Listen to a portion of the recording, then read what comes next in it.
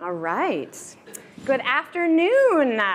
We made it to like 4 o'clock on the last day of a conference. I'm really happy to be here, and I'm really glad to be talking to you all this afternoon about text mining and about natural language processing. And I'm going to be talking about text mining from a particular perspective. I'm going to be talking about applying tidy data principles to text mining. And what I want to do here today is to make the argument that using a suite of tidy tools and using tidy data principles can make text mining easier. And what I mean by easier is easier to reason about, in the sense that we can use we can integrate text mining workflows into workflows that you probably are already using in other parts of the data analysis that you may be doing, and also more effective. So this work is based on an R package called tidytext. So this package is available on CRAN and on GitHub here. And what the goal of the tidytext package is to provide functions and to provide supporting data sets to allow you to use the suite of to use the universe of packages that include dplyr, tidyr, broom, and ggplot2, and to take this suite of tools that exist out there and to be able to deal with text with the same suite of tidyverse tools that are there, and to be able to integrate integrate your text mining into this same into these same kinds of workflows that you're using here. So tidytext is here, and I'm going to be talking today about how we can apply this kind of approach to text mining tasks. So how often do we approach using text? So if we have some kind of text and we want to analyze it, how do we typically store it? And if we want to read text into R, what are our options, or any programming language for that matter? Often text is, when you first read it in, you have it as a character vector or a string, and it can just be a raw string there. Or if we have a whole bunch of them, if we have a whole bunch of things that we consider separate documents, we can put them together in what's called a corpus. Maybe we have some metadata. Maybe we have some information about each one of those documents or strings, like maybe a title or some tag or something. And we can put those together and call it a corpus. Or maybe you can store information about text in something that's called a document term matrix. So here you have a sparse matrix, and each row corresponds to a document, and each column corresponds to a term or a word, and then you have a value, like a number, like a count, that tells you how many times does each word appear in each document. And so there'll be a lot of zeros and then some numbers here and there. These are all data structures that can be used to deal with text, and they have applications and different kinds of algorithms that you might want to use. But none of these are tidy data structures. So let's talk about what we mean when we talk about tidy data when it comes to text. So for this example, let's take a little bit of a poem by Emily Dickinson. She wrote some lovely text in her time. So let's take a little bit of a poem by Emily Dickinson, and let's go through and talk about converting it to a tidy data structure. So what we're going to focus on is the idea in tidy data of having one observation per row. So let's take this bit of this poem and let's put it into a character vector here and assign it to the object text. If we say what is stored in text, it will just read out like this.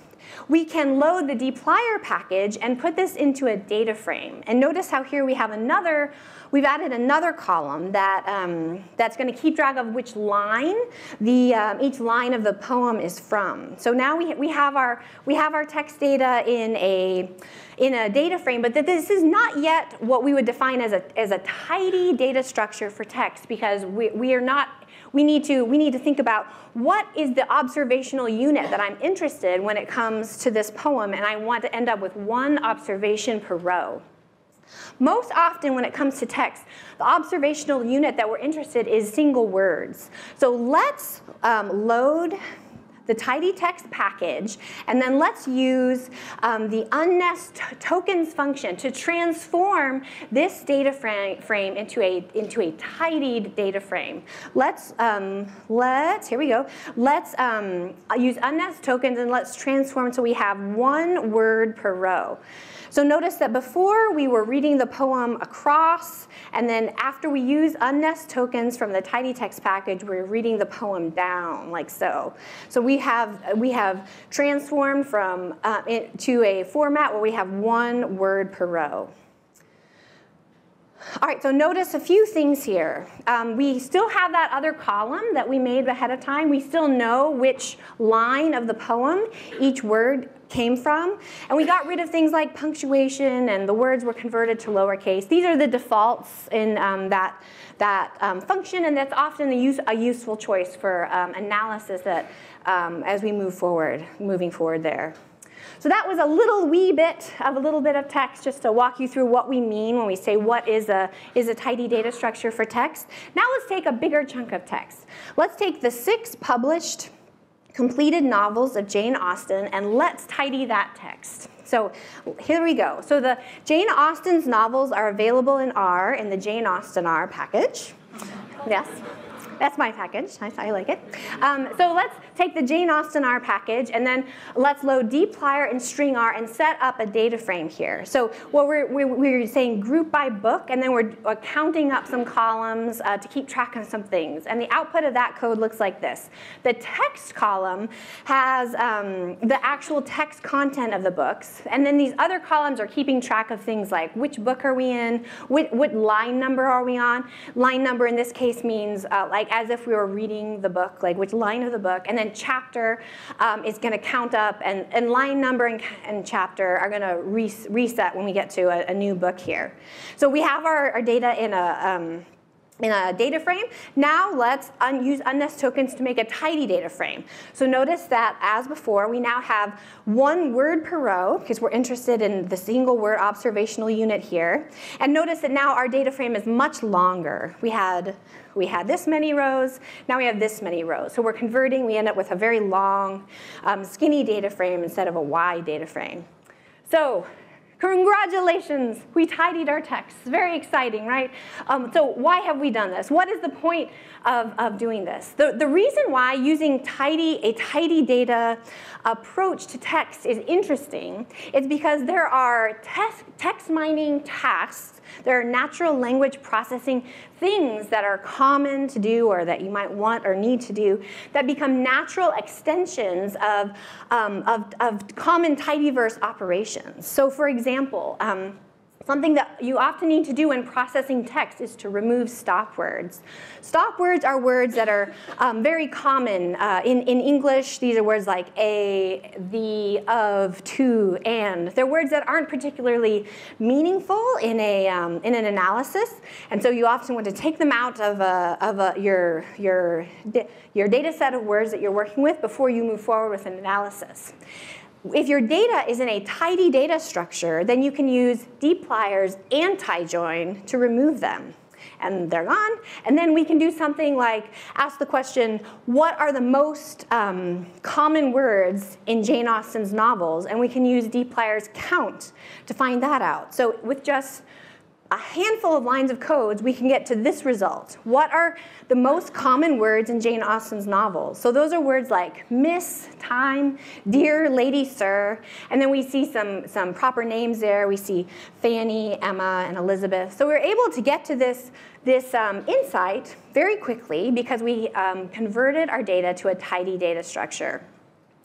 So this is based on counting words, on words frequency. Another analysis that I've done somewhat recently that's based on this is based on a different data set, a data set of pop lyrics. So I took a data set of lyrics from pop songs that reached the year-end Billboard Hot 100, I think is the specific data set that it was, and asked the question, what states are mentioned most often in pop lyrics. So we can, and then I use that to make a map. So this map actually looks really similar to the one Ramnath was working on earlier, but this is actually made in ggplot2, not with anything interactive. So if you, so this is based on the same kind of question. Let's just ask a counting question. So which states are mentioned most often in song lyrics? So here we see that a state like California is mentioned the most often. But you might say, well, California is a very populous state, so there's a lot of people there writing songs to sing about it. So maybe we would prefer to divide by the population of the state. And so then we can see which states are mentioned most often in song lyrics relative to their population. And then we see an answer like this. So Hawaii and Montana are mentioned really often relative to how many people live there, and also the states in like the deep south, we see them being mentioned a lot there as well. So this is another example of the kind of analysis you can do with text when you apply tidy data principles, and we can convert the raw text to a tidy form and then use things like count and ggplot2 to make visualizations at the end of that. So the next thing I want to talk about is sentiment analysis. So sentiment analysis asks questions about text, about the opinion that is communicated or the emotion that is communicated in it. And sentiment analysis is often done using sentiment lexicons. So sentiment lexicons are lists of words. They're like a dictionary with a lot of words in it, and the words are assigned some score. So they might be scored from -5 to +5 based on how negative or positive the word is, or they might be scored in a binary fashion, like this is a negative word, or this is a positive word, or this is a joy word, or a fear word. And if you have a large section of text, you assess the sentiment of the section of text by adding up the sentiment of all the words that make up the text. So these sentiment lexicons don't contain all English words, because many English words are rather neutral. So people build these lexicons, then you can use the lexicons to assess the sentiment of chunks of text. So we said that removing stop words, when you have your data in a tidy data structure, you can implement that using an anti-join. If your text data is in a tidy data structure, you can implement sentiment analysis using an inner join. So you have your text data that you are analyzing, you have your sentiment lexicon, then you do an inner join between them, and what you get out is, of course, the words that are in both of those data sets there. So if we do an inner join and then have just a couple more lines of code about using count and spread, and we get to a result like this. So this shows us through the narrative arcs of the 6 Jane Austen novels what sections of the books have more positive sentiment and what sections of the books have more negative sentiment. So we're able to see how the use of positive and negative words changes through the narrative arc of the book. We are able to get to this kind of insight with just a handful of deep flyer statements that we are able to understand and reason about because we have converted our data to a tidy data format. These sections of positive and negative sentiment here correspond to plot events that we as human readers understand as being positive or negative things happening. So for example, if you look at Pride and Prejudice, about halfway through Pride and Prejudice where you see that first section of extended section of negative sentiment, it looks like something bad must be happening there, and that's where Mr. Darcy proposes for the first time so badly, and Elizabeth is so offended, and it's super terrible. And that section about 3/4 of the way through Pride and Prejudice, where you see another large extended section of negative sentiment. That's where Lydia elopes with scandalous Mr. Wickham, and it's so terrible. Not our Mr. Wickham, but the bad one. So we're able to get to this insight here because of the way we've applied tidy data principles. I'm gonna blast through that and talk about the third topic I wanted to talk about, which is how we can, in a programmatic way, assess what a document is about. So one thing we can think about when we talk about what a document about is term frequency. So term frequency asks the question, how often does a document use a word? So we say, okay, this document is using this word a lot, so that word is important there. But again, we run into the issue with some common words are not important in some language, and how are we going to deal with that? A more sophisticated approach than just removing words is called inverse document frequency. And inverse document frequency is a weight. It's a weight that we're going to multiply by something. So the way that inverse document frequency works is like so. It's the natural log of a ratio. And it assumes that we have some collection of documents, and it's the ratio of how many documents do you have in your collection divided by how many of the documents have the word that you're interested in. So if you have your documents and all of them contain some word, then that ratio is going to be 1, and the natural log of that's going to be 0, and so you're going to weight that down. But if you have your documents and only a couple of them contain a word, or only one of them contain that word, then that ratio is going to be bigger than 1, and that natural log is going to be a bigger number. So this is a weight that we're going to have, and if you take term frequency and you multiply it by inverse document frequency, you get something that's called TF-IDF. And it's a statistic. It's something that you measure about words in a corpus, in a collection of documents. And the idea of it is it's going to try to identify words that are common and important, but not too common. So it's going to try to identify words that are important to one document within a collection of documents. Let's see how this works. So first, let's look at term frequency. So here, we can calculate term frequency just with dplyr verbs. So we can go through this kind of some code like so, and we can calculate and get a result like this. So this is for every book and word. How many times does that book use that word, and how many words does the book have in total? And so if you divide n by total, that is just exactly what term frequency is. So we can look at the distribution of those, and it looks like this. So we see distributions that, we see distributions like this all over the place, right? This is a very common distribution that we see in the world, and in language, it's very common. So we see a lot of words that are used only a few times, and then these very long tails with some words, very few words that are used many, many times. So this is a distribution of how many times words are used in language. So that's term frequency. The tidy text package contains an implementation of TF-IDF that is in the function bind TF-IDF, and we can implement it like this. And then we can see the output here. So we see for every book and word, what is term frequency, and then what is inverse document frequency, and then TF-IDF. Notice here that IDF is 0 for all of these words. That's because all 6 of Jane Austen's novels contain the words the, to, and of. So the IDF is 0, and TF-IDF is 0.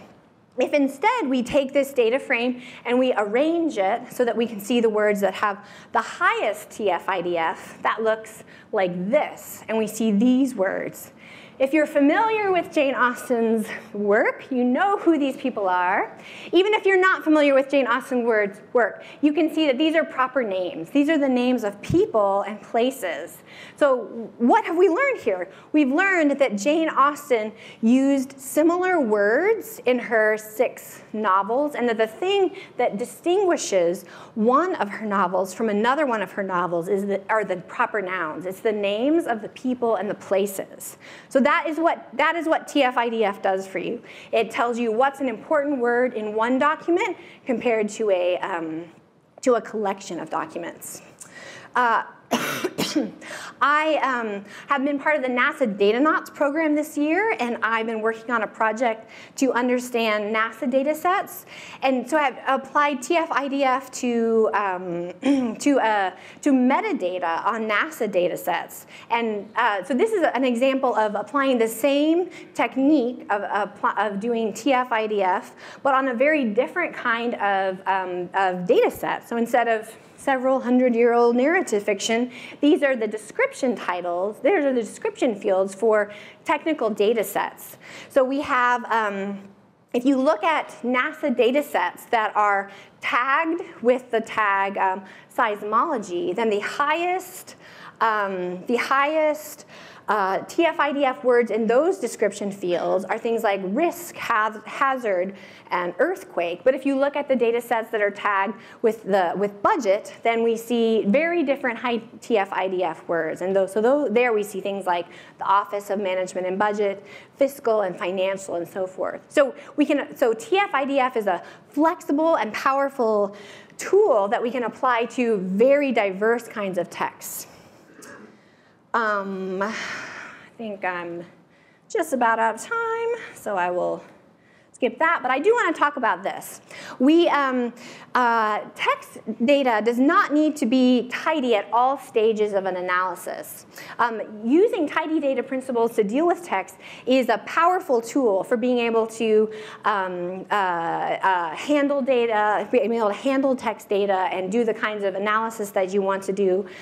But there are some kinds of machine learning algorithms that want you to have a document term matrix or something like that. The tidytext package contains functions for converting back and forth between these different kinds of formats. So this allows you to have a workflow, for example, that would say, let's read in our text, let's do pre-processing and filtering and initial exploratory data analysis using the suite of tidy tools that have been shown to be so effective for so many people. Then you can cast to, say, a document term matrix and do some machine learning algorithm like topic modeling. And then you can take the output of your statistical modeling procedure and tidy the output, and then use, say, Broom or ggplot2 to handle the output there and make visualizations of the output of your statistical modeling procedure. So you're able to have a workflow that involves converting back and forth, and you can use the power of tidy tools, but you don't have to be always committed to the idea of using that in every case. My collaborator, Dave, who is here, and I, and who work on this package together, are writing a book. So this book is available online in its entirety at tidytextmining.com. And we're publishing with O'Reilly. We're really excited about that. So it is coming out in just a short number of months. This summer, I think, is when it's looking like it's going to come out. And what we have set out to do with this book is to provide resources for people who want to apply this kind of approach to their text mining tasks. So it provides chapters on getting started, on how to do the kind of tasks that you want to do, and then the last several chapters are case studies. So beginning to end analyses using real world data and showing the kinds of questions that you might want to ask and be able to answer using these approaches. All right, with that, I will say thank you very much.